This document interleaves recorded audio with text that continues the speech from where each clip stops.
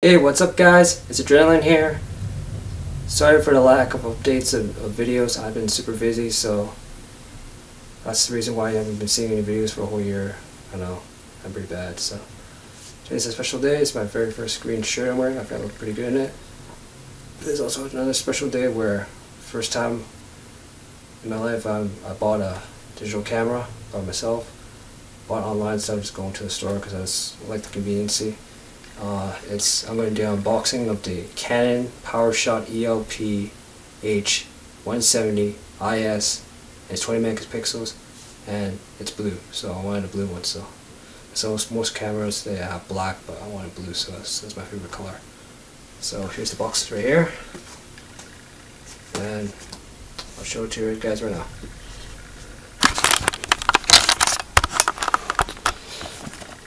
Here's a closer look of it. The box, the main color is black, as I said before, but the one I'm getting is blue. So here's the side, side, side, side, side. Just hang on for a sec. I forgot to mention something. It costs $188.99. It's in Canadian dollars, so you don't have to convert it. I bought it online on Best Buy Canada. If you guys haven't known yet, Best Buy and Future Shop are combining into one. So it's no longer Future Shop. There's been a big business corporate merger. Basically they're same company before, but now they're fused into one. So now there's no more Future Shop, unfortunately. It's only Best Buy, so they're all converted to Best Buy. I bought it online, and they only give you Canada Post. It's really fast. It's only within 3 days. It arrived pretty quickly, and it's free shipping. Anything over $30 if you buy online is free, so that's good. And that's $188.99. That's plus the GST. So there's that. What else is there? I think that's it. Oh, I'll go back to the unboxing. Alright, open it up right now. So here we go. As you see, it's the limited time warranty.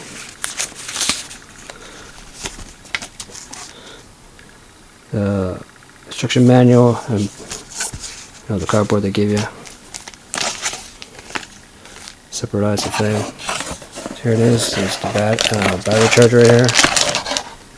Let's put it down here. Get your hand for this. So put the battery here. This is the outlet right here.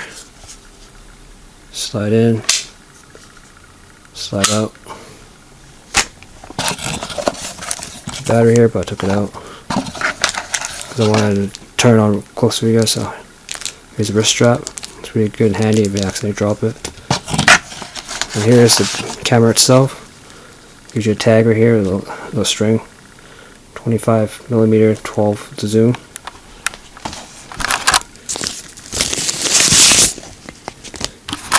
So it gives you that sleeve right there. Here's the camera here. In person, when I saw it, it looked like bluish purple here. I guess it's the lens, but right here, I guess it's the lighting. You can see it's still blue. Here's the back of it, viewfinder, and I'll show you what it looks inside.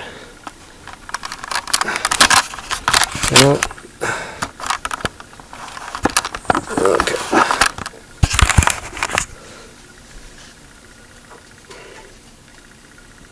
See right here. Turn it on. Can see this thing pops out when you turn on. The viewfinder here, full disclosure, I already set up the time. It does the time when you first insert the battery and charge it. So you have to charge the battery first. I'm not sure how long it does it. I think it's for like 3-4 hours, I think. And so when it's fully charged, it give you a green light showing it's fully charged based on the battery charger there. And this thing auto shuts off if you don't use it, so I guess that's good to save battery. So let's turn it back on. There you go.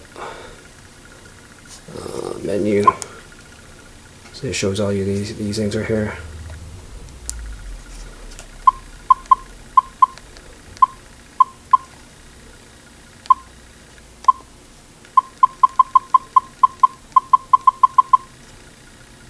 I'm just gonna go really fast for you guys because I'm trying to make this video short, so sorry about that. So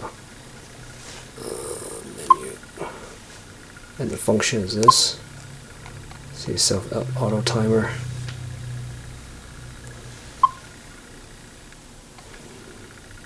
Drive mode, recording panel. Sorry about that. So you can choose how many seconds you want, 10 seconds, 2 seconds right here, or custom.